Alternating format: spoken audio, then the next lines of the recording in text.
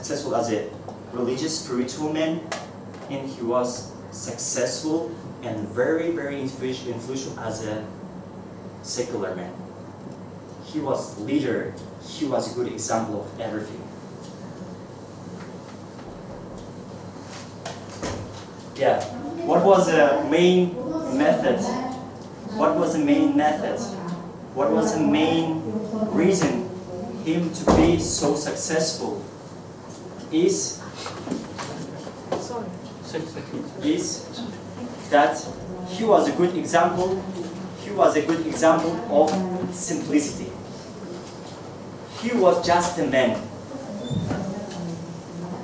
It's maybe hard to understand. He was just a model of simplicity.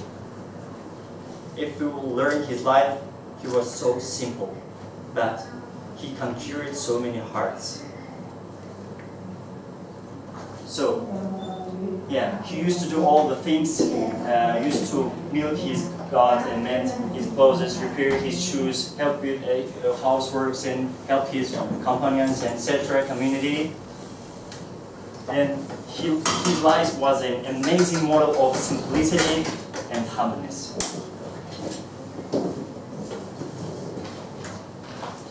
And another author of different historical books mentioned about him as a person who has broke all the superstitions in the society. Actually, you know, how can we define the level of prophets? Yeah, they are all prophets, but some of them are more, like, how to say, explain it in the Quran and different books. Why some of them are more popular, more influential? Because they were sent to the most challenging nations. And our prophet was sent to the most challenging nation in the world, to Arabs. But through Arabs to the entire world. So he broke stereotypes, he broke superstitions in the society, he disfigured God's idolatry, so it's the idols of different. They had some idols for nature, for water, etc., etc. And never has a man in the history undertaken so many power beyond the human power. So never has a man accomplished such a huge and lasting revolution in the history. He has changed the history of mankind. It's not easy, right? Yeah, and remember I said his way was very simple.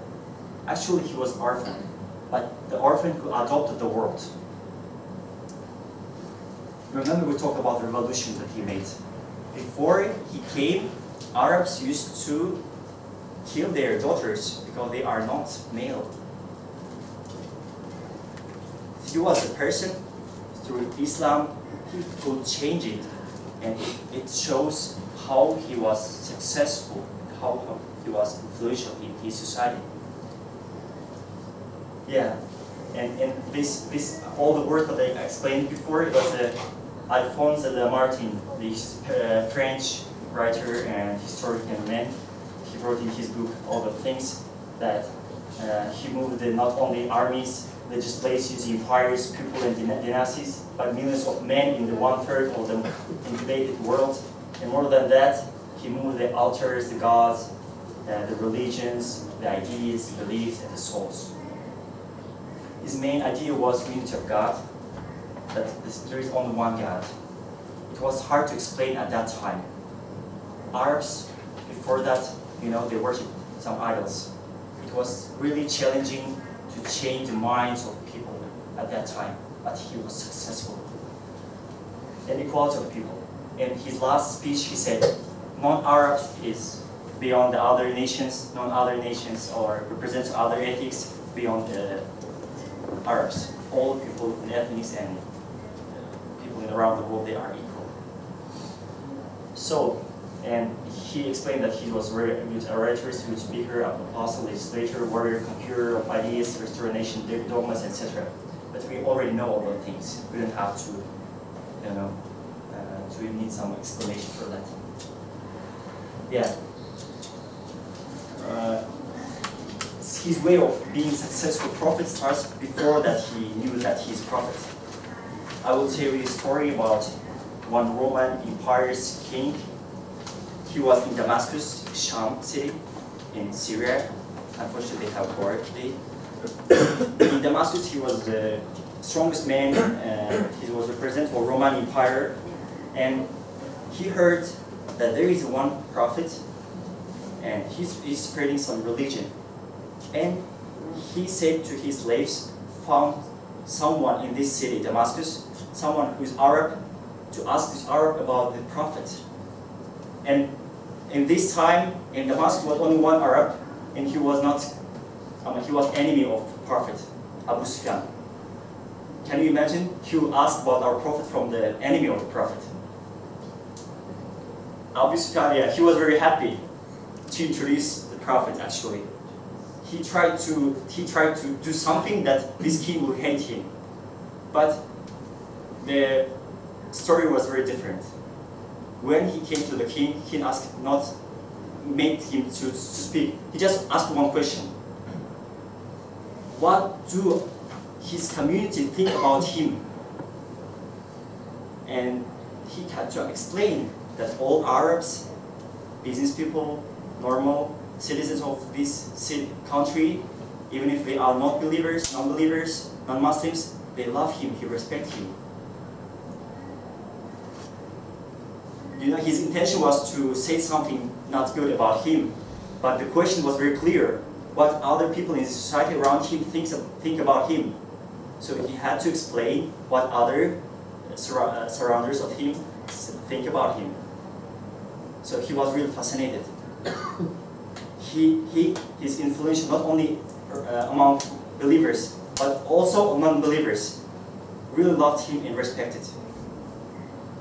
Even if before he knew that he is prophet, they really loved him. He was a man, he was a true man.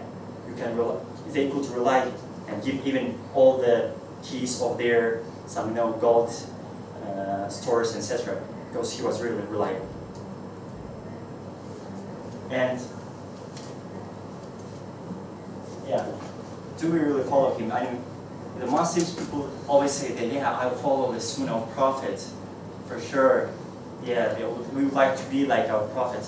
But sometimes we fail with following him. Actually, he used to go to Hira, cave of Hira, to have some thoughts about his life, what is his goals in life, and what's his mission.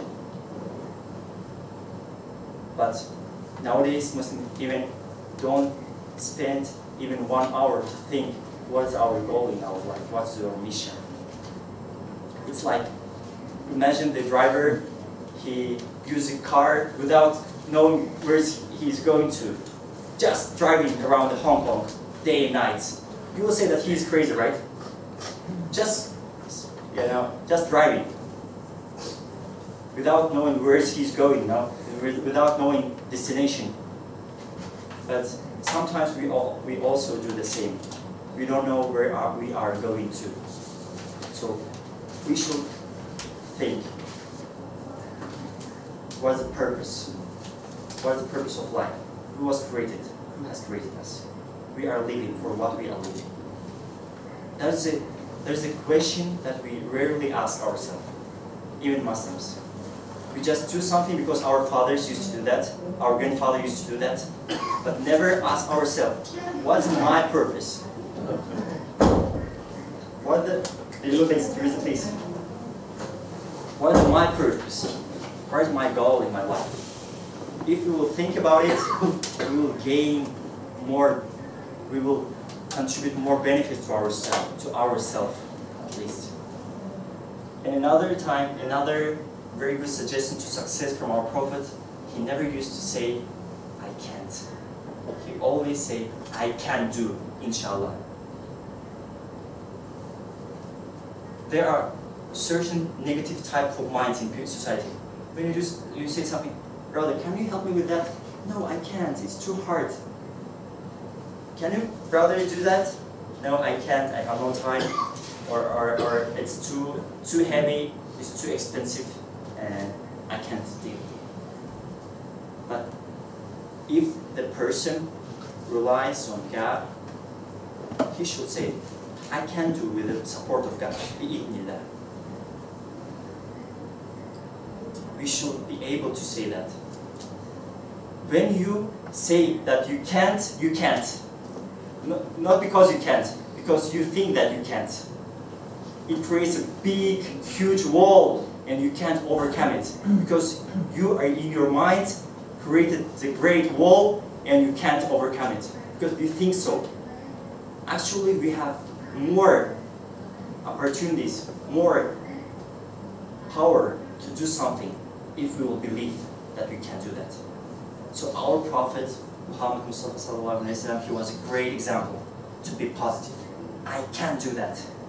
Once he was in the mountain, they were escaping from the non-believers, they tried to kill him, and he was with his friend, Abu Bakr Siddiq radiallahu anhu.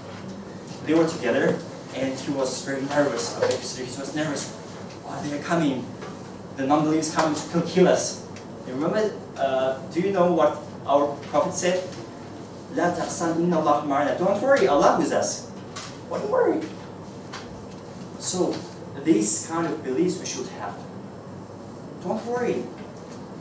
I can do it because the God will help me. I'm not alone. So, when you think that you can do something, this spiritual power and this inner strength will make you to be successful in this work or in other things that you want to do. So, there are so many messages. I think you are getting it. Yeah. Once his uncle said to him, you know, some of our relatives and community members, they are not happy that you are spreading Islam. Maybe you will give up it. Maybe it's easier for you to just give up it. It will be easier. But he never chose the way of to be just easy, to have just easy life. He said, even if they will put the sun on my right hand and the moon on my left hand, I will never give up spreading Islam. I believe that Allah will help me to spread it. I have this strength inside. And he never gave up. But you can't imagine how it was hard that time. So it's one of the examples how to be successful. Never give up. To have inner strength. So who are the successful people? So we say so many methods to be successful. We should say that you should have spiritual strength. We should properly allocate our time. We said that we should believe that Allah can help you. We should be very positive. We should hard work and etc. etc. So many things. But who are they? Successful people. In Quran, in one of the ayats, one of the glorious ayats of Quran, it said, the prophets are successful. Siddiqeen, those who sincere lovers of the truth, they are also successful. The shuhada, or those who witnesses of truth, they're also very successful. Salihin, those who do good deeds and they try to practice Islam and religion the most right way, they are also successful. And true believers, they are successful. If you will ask me, are you successful? I will say yes, because ayats of Quran say those who believe they are successful. If I believe, I should be successful. I have to work hard. I should have inner strength, spiritual strength. I should be very positive. And I should really care about time. Actually, there is one anecdote about the time. One Turkish man came and had some conversation with German. You know, German people, they are very punctual. They even take care about minutes, you know. At 2:31 we will have meeting. 3:43 we have class. They even count these minutes and seconds. And this Turkish man said, why you do so? Just say half hour, 1 hour, and 2 hours, etc. Why you count those minutes? And this German said a very good sentence. I learned it from your religion. Oh. He said, how is possible? He said, look at your time schedule of your namaz, of your prayers. Your prayer time, they not just say half hour, 1 hour. They said 25 minutes. After that hour, you should pray this prayer. Morning prayer, you should pray till 5:33, for example. Your religion has to take care about the time. And we learn German people from your religion to count even minutes. And this Muslim was fascinated. Oh my God, I don't know my religion. So don't have stereotypes. If you have seen some Muslims who is not so well practicing his religion, it doesn't mean that it's fault of the religion. Try to learn Islam as it was spread by our Prophet, his characteristics, his relationship with family, society, how he was very successful, how our religion and our ayats and sentences from Quran teach us to be successful. In the beginning we said about Yusuf Islam. He was castigated in a very popular star and became Muslim. He said, if I saw Muslims before I accepted Islam, maybe I will not become Muslim. He learned Islam from the books, so he learned it the proper way. And when he went to different Muslim countries, he was saying, "Oh, what are they doing? It's not the way how we should do." So don't have these stereotypes. When you see someone who's lazy, don't say that. Yeah, he's lazy because he's that and that. Actually, our religion teach us to be hardworking, to be on time, to be more positive, to be more successful. This is another story from our Prophet's life. He smiled, and companions and friends around him asked, "Why do you smile?" Because there was no conversation, just he was sitting and started to smile. And he said, "I wonder how believers are. If they have something bad, they just keep passionate and think that it's good. It's examination. But if they have something good, so they are thankful to God and still they gain. Right? So, the prophets, according to this word of prophets, believers always gain. If something bad happens to him, or her, or bad or good, it doesn't matter. They always gain. If something really terrible happened in life, they will say, it's examination. I should be patient. And they gain inside of Allah, inside of God. They always gain. If something good happens, they say, thanks to Allah, thanks to God, I have something good in my life, etc. They always value something that they have on hand. So, that is the way to be successful. Even if some troubles, bad things would happen to you, be relaxed. It's just examination. If something good, be thankful. Alhamdulillah, thanks to God, I have this one. I have this opportunity. So that is the main picture that Islam wants us to have about our life. So when we will just not read all the things, we'll try to apply in our life, we'll be very happy. We'll be very successful. Oh, thank you for your attention. Yeah, I haven't expected to be so silent. You are the most good audience I have ever experienced. Thank you very much. Yeah, maybe you have some questions. You can ask me personally. Thank you very much. I think you already have these handouts, but it's not complete one. I have the complete one completed, and maybe later we can send to the emails. I have changed some information, add some more stories. So, thank you very much for coming, and it was a great joy to make a lecture here. Do you want to sit down?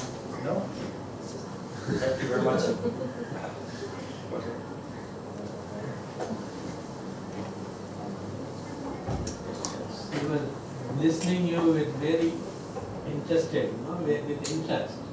That is why you are so quiet. Oh. I thought this movie Oxygen is so not so good, so you are going to sleep. No, you know?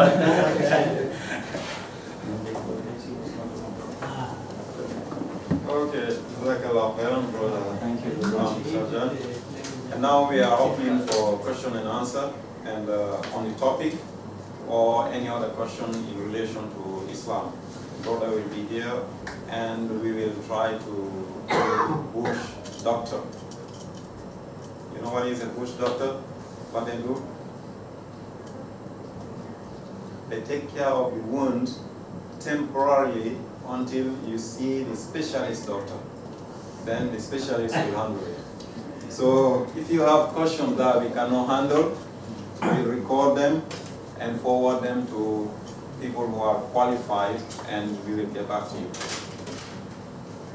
Okay, any questions on the topic?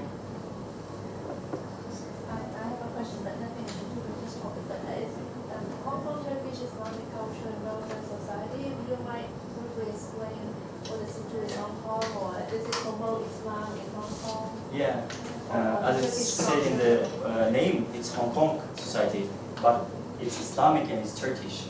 Yeah, but actually it doesn't mean it's not important our nationality. The most important that we are Islamic Culture Center. What we are doing, we have some lectures separate for ladies and separate for males. We have also classes for youngsters. We have also classes for adults. And we really want to be suitable for this, for their time schedule. For example, business people, they are more available during the evening time. So we have evening courses for business people and older people. We have ladies session every Saturday. So today they are having from morning till the evening. They have a class of Quran, Tajweed. Mainly, we are open for all nationalities, and even some non-believers can come. We don't limit. We are open for everyone. If someone wants to learn Islam, we are open. If someone wants they have some questions, we should be open. If our doors will be closed, so how can other non-Muslims learn Islam? So we are open for all nationalities. We have teachers who can speak English. We have teachers who can speak Arabic and Turkish, and some other sisters from Philippines community, Indian, Pakistani community. So they support those teachers to translate if other sister has some questions. Also, we have many converters, local Hong Kongers, so they also very jointly join our courses. The main goal is to serve to Islam, as all other organizations in Hong Kong. We want to bring these values of Islam to the society to be useful for all the communities of Hong Kong. And we are really close to the mosque. High form was mentioned, right? Yeah, I hope I could explain. Yeah. One question. So, for example, some non and non-Muslim, some happiness, maybe some traveling, maybe Hindu and Muslim Christian together in the traveling in the train. Because sometimes happens accident, then some die. So how come you find that this Muslim and this Christian and this Hindu? How do you find that body? Actually, So because in the woman, when the Hindu woman, a very different culture, many Indian culture also wearing the sari, Hindu, Muslim, Christian also. Man is easy to find, but woman, how do you find this Muslim and this non-Muslim? no. What we have nowadays, that they announce that there was some accident, and there was some people died, and they are waiting for their relatives and friends to come. It's in Hong Kong the same. They want someone to come and say that he's my relative, he's he's, for example, from India. Maybe not settling. Maybe I'm traveling to Germany. Yeah. So no have identification card, anything maybe, and my pocket empty. So how to find this? Is the religion is this guy the Muslim and this Christian? And the only way is from those people who know this person. Yeah. But actually, religion is something in your heart, so you can't have identification looking at his some documents. The main is you can easy to find. Main is suppose then easy this is Muslim. Yeah. I'm 100% Muslim. Not I'm 100, but my father, mother is a Muslim. Yeah. But maybe other women also have accident. So how come find this Muslim? Suppose that this wearing the Muslim dress. Yeah. His is accident. If you don't mind, his is certainly some accident in the wearing the Muslim dress. The easy to find this is Muslim. And the non is wearing some, for example, Can I just this intervene here? lady, this is accident something. Now how to find this woman the Muslim? Right. What will be the purpose of identifying the dead body? Is to treat them according to their religious belief for the burial, right? If you don't understand my meaning, how do in the Muslim, woman is the Muslim, man is the Hindu, I'm Hindu, Right. so Muslim, then easy find this Muslim. We understand your point. Yeah, we understand your yeah. point. Question was clear. But what would be the ultimate goal of identifying this person, whether he's a Hindu, a Muslim, or what other religion, like a Christian? The purpose will be to say this person is a Muslim, the dead body should be treated as the Muslim tradition. That will be the goal, right? Why would you want to identify the dead body? For what purpose? Because it's a handover the family. Exactly. Yeah. The So- handover to the family. What the family will do afterward? They have to bury the person, right? They have to bury the person. If it's Hindu or whatever, Buddhist, they have to burn the body or something. What is very important is the way you use your time in life. It's not the way you end. The end is not so important. What is very, very important is it doesn't matter whether I die in a plane crash. I can die, you can't find any part of my body. I'm not talking about any No, just let me come to the point. The whole point will be to identify the body and treat that dead body as the Islamic belief or Hindu belief or Buddhism, something like that. But as I said, the ultimate goal will be this person, does not matter how you die, you will still go back to your Lord. Remember the story of Prophet Ibrahim والسلام, mentioned in Surah Maryam.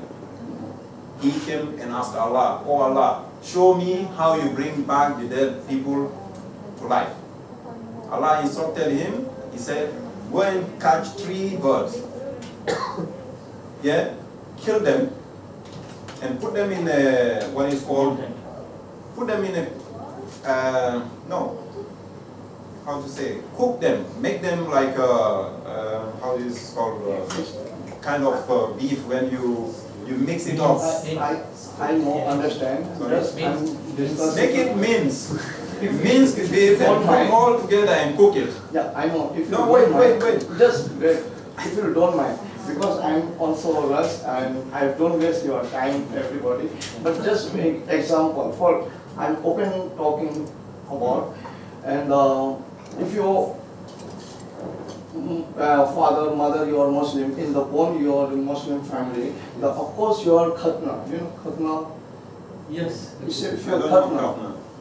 It's not Arabic term. No. Circumcision.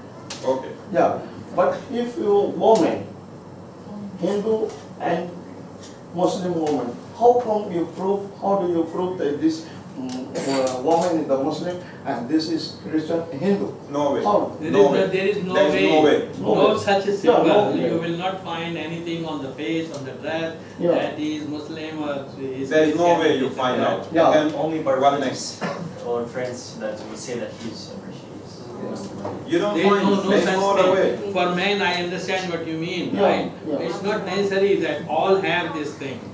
All men also don't have.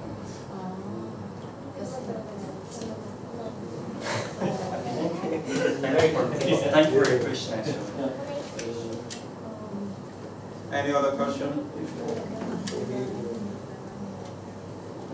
Any comments? Okay, I'm sorry about. No, it's okay. Thank you. Just can rush. Thank you very much. By the way, your question is very interesting. Yeah, We thank are you so listening much. and we got some I knowledge. think fully everybody understands. Yeah, that's but no, I'm really not appreciate satisfied this answer. I'm really, it's true, because if you, I can talk to maybe Some Mufti some maybe. ulama, Yeah, maybe the Imam. imam, but very difficult. very The difficult, very answer, difficult. I'm not satisfied, really. No, that's what I said in the beginning. I said we are not here to answer to all your questions. There are a lot of questions Because we maybe ourselves we don't know. No, I'm agree with you, but because I'm not satisfied this answer. This my question is not properly answered. I think everybody understand and you are satisfied. Inshallah, they can give you to answer, you know. Yeah, But, okay, I hope but, so. You give me Sorry. option. No, it's okay, but When we are going to religious school, our Also. imams, our teachers advise similar things. Yeah. Because you, it's you men, have to you know, go men abroad, are the easy to find the Muslim leader, but women cannot find how to maybe we find carry our imams, our teachers suggest us you should carry the sign of the Muslims. Okay, Like, anybody, I'm with the time, everybody is so It's sorry. very important. Oh, sorry. Yeah. we should carry the Muslim signs like Dua or paper or scarf Symbols. or some ayah smalls in your carry in your pockets or in your bags. Maybe this is somebody find your personal belonging. Hey, she's Brother, They will notice that. I won't go to that extent. Carrying the ayahs in your pocket does not justify you are a Muslim. Anyone can carry any copy of this Quran and can carry that. The Buddhists, they do that. you have also. What is important, brother? I'm not able to answer your question in a very satisfactory manner. That's one. Number two, Yeah. as far as I know, it's not very important for Who's it? identifying the body when an If accident you happens say like not that. important, but That's what I'm saying on my own side. I advise you to go to the office of the Imam. He is qualified. Maybe he will give you better understanding of the question. I'm not qualified to answer that question. I'm not just I'm discussing or asking any question. That's why I'm asking the question. Actually, We only can tell you that there is no such any mark on the woman's body. I know, I understand. He say I'm not We can one guarantee that she was Muslim or Hindu. Or anyway. Thank you. Sorry. I'm so rushed. I have Okay, Quran okay, from thank my you, job. thank If you don't mind. Okay. Okay, you will also learn this. Any other question, please? Any question? Comments? We will ask questions.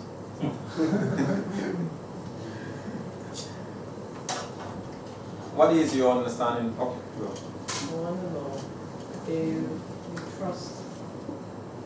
Okay, for example, that in this lesson that we understand that when you trust it, then you can define it as a successful, right? Can we say that okay,